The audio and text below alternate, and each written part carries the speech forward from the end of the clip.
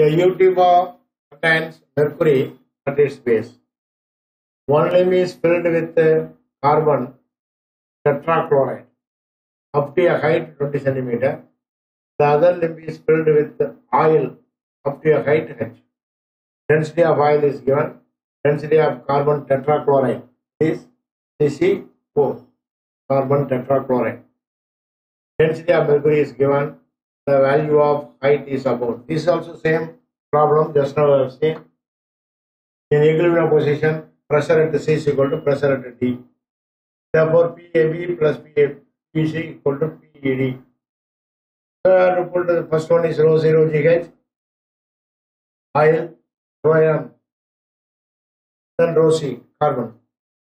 So we have to substitute the values from which H can be calculated as 240 by 12.7, that is equal to 9 centimeter approximate. 19.